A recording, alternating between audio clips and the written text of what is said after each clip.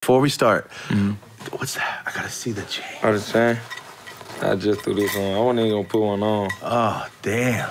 Yeah. My homies do the chain. This is the first thing I've ever bought in my life. I've never bought a couple days ago. Yeah. And jewelry for me is very like, I'll break that. Yeah. You know what I mean? Like, especially you're energetic. You don't, it never hit you in the teeth? Yeah, for sure. That's one of the What's going on the pendant? It's just me meditating right here. When did you start meditating? Over like 3 years ago. About 3 years ago. Have you done some astral projection or anything? Yeah, yet? I actually did before. Yeah? You know, a few times. I just projected one time, and it was like, as soon as I did it, I like messed it up, and like I came back. Cause like, it's kind of like a sleeping state, really. But I woke up, if that makes sense. Could you see your body from when you're looking down? Not in that instant. I did it like 2 or 3 times once off of like 7, 8 grams of shrooms. Oh, for real? And I was just looking at my body.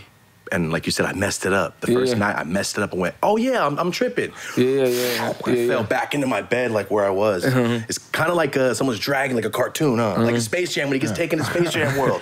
That's how I felt. Yeah, man. All right, so damn, astral projection off meditation. Get there just through clean meditation? Like, yeah, through a clean meditation, just off, just breathing.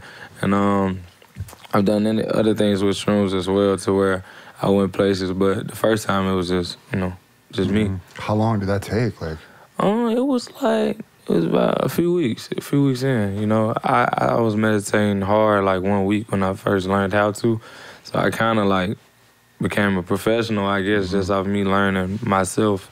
And, So it's something that everybody hears like, yeah, it's probably something I should be doing, but nobody really knows how to like effectively meditate in a way that it's like, first thing we bring up in an interview, damn near. It's a superpower, bro. Yeah, it is. It's a superpower, man. You almost feel like, damn, if everybody else could do this? Kind of feel like X-Men right now. You know what I'm saying? Do you use that time for like visualizing, like things you want to happen? Yeah, like visualizing, prayer, gratefulness, and, things I want to see come to reality, so manifestation, so...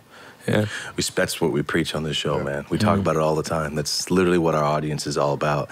Is set a goal, work toward it, because you could always see it in 5 years. I'm gonna look back. I'm gonna crush it. Yeah. 5-year plans are good. Yeah, the 5-year plan. I just started doing them, man, and it works.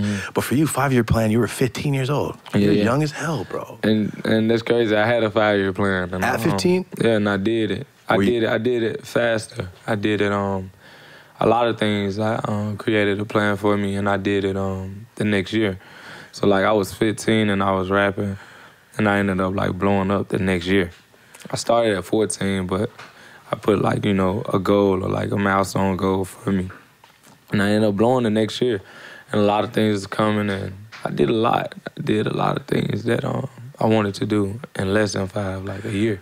Damn, dude, because I remember 15 to 20, I was just selling packs. So it's different when you're talking to, because we have a lot of people on the show. Sometimes they're 25, Dr. Drew's 60 years old.